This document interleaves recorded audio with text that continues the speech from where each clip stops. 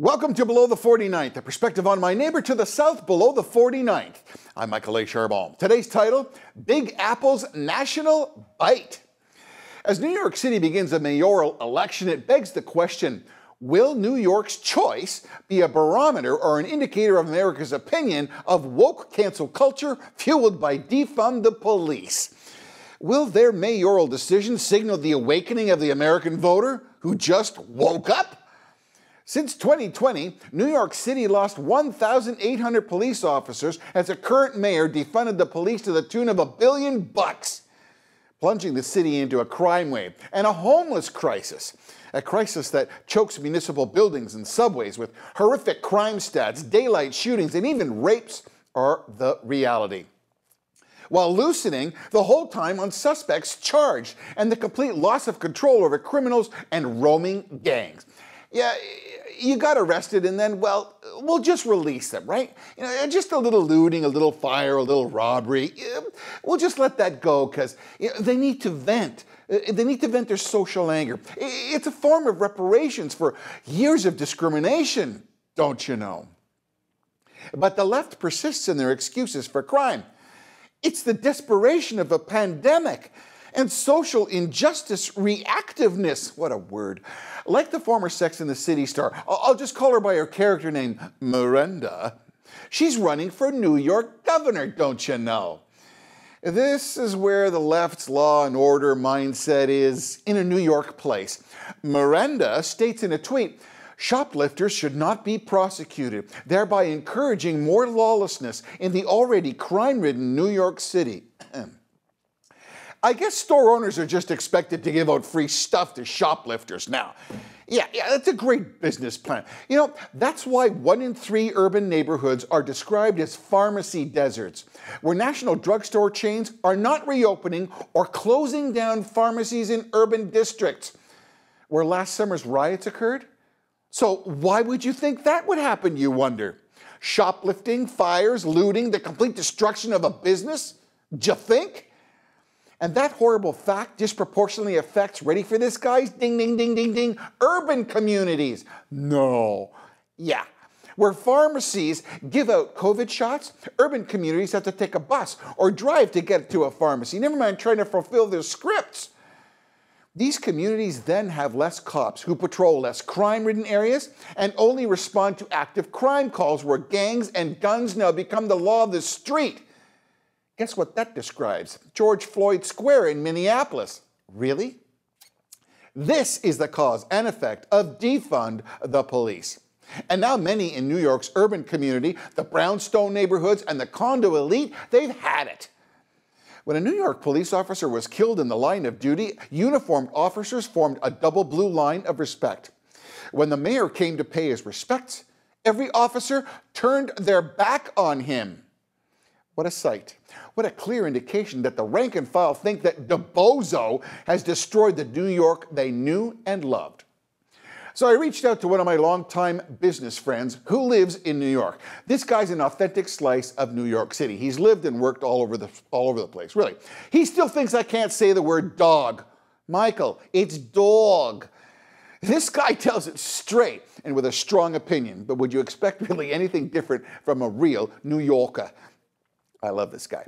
So he tells me, New Yorkers are afraid. They see the sad deterioration of our city. We see these hoodlums preying and roaming the streets unchallenged. Michael, my neighborhood's telling me that they're afraid. They're even afraid to take their dog for a walk. Their cars get broken into. Things are really, really bad. I won't even invite my sister to come and visit me now. It's like back in the 70s. Whoa, the 70s. That was some time of New York's darkest days, really, where gangs, crimes, and homelessness made people afraid to visit New York. Sound familiar? Then, finally, several law and order mayors came in and cleaned house. They reinforced the police, cleaned the homeless off the street, and brought back the luster and glory of New York as a safe, fun place that Americans want to bring their families to and visit. Yes, there was the bad taste of stop and frisk, but the reality, guys, was it took thousands of guns off the street and made a huge difference as shootings and gangs lost their grip and cops were confident in being proactive and people were pro-police. Tourists came back. Really? They fed Broadway and supported a vibrant shopping and restaurant community. Today, that New York groove, as Kiss called it in their song, it's gone, as they are not as they were, and New Yorkers know it, they see it, and they live it. So, will the New York mayoral race represent the canary in the coal mine of political backlash? Consider the cities who adopted the Defund Police mantra. Have they improved or at minimum maintained their safety and attractiveness? No. The reality, things are worse. Much worse. Those cities must give quick comfort to attract tourism and investment, just to come back, just to survive, never mind grow. So out of the 15 New York mayoral contenders, I see 5 frontrunners.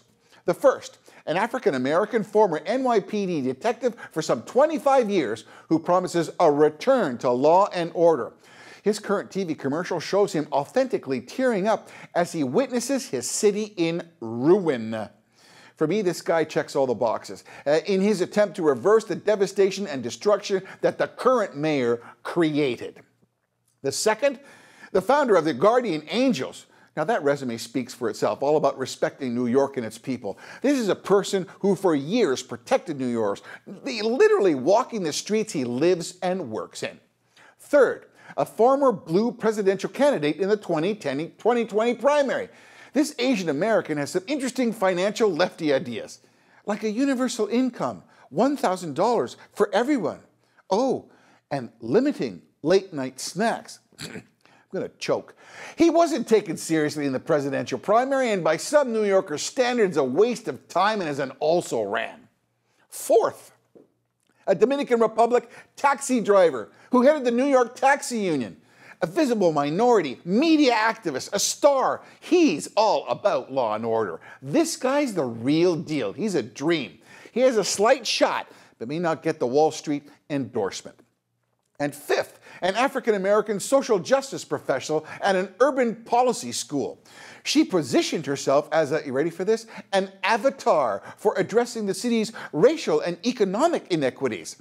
As of late, she was endorsed by a certain liberal New York squad member. Good luck on that.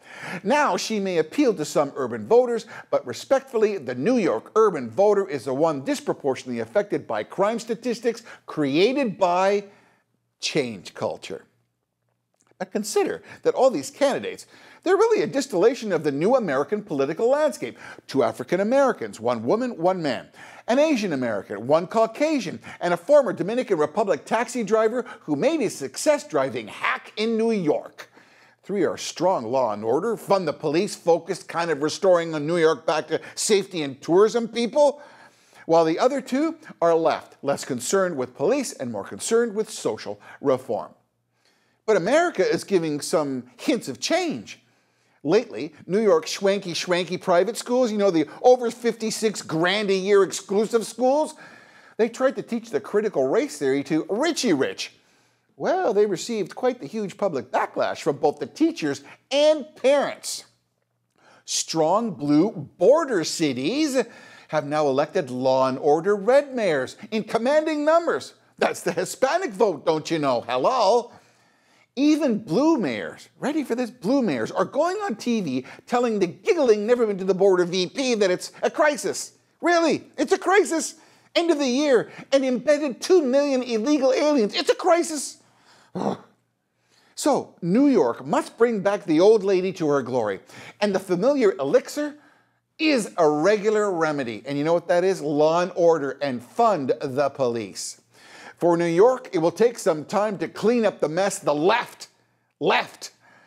But New Yorkers, they're survivors. And as I predicted, the ex-cop guy, he's going to win. And I, for one, will visit New York again, as it truly is one of the world's most exciting and vibrant cities. You will come out of this. Finally, please click and share. If you do, kindly subscribe. If you leave a comment, I try to answer everyone. Dog. I thank you for those considerations, and until next time, God bless and stay safe. I'm Michael A. Charbon for Below the 49th.